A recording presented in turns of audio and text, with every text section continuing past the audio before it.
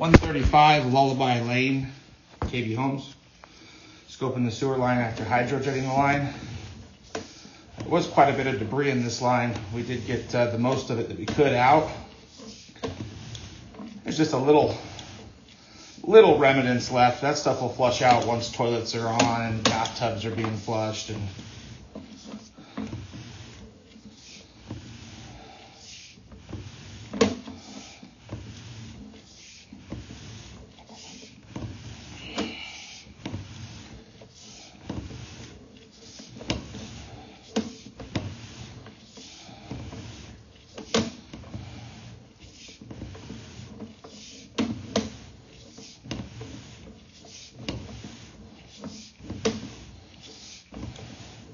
I would say we did get about 98% of it out though.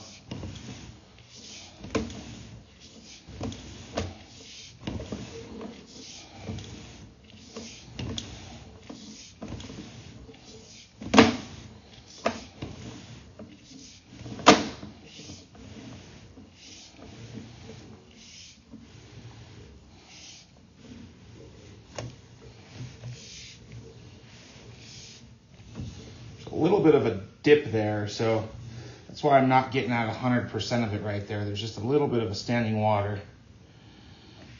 I mean, that's just silt though. There's barely any debris in there. That's just tiny, tiny bits of silt.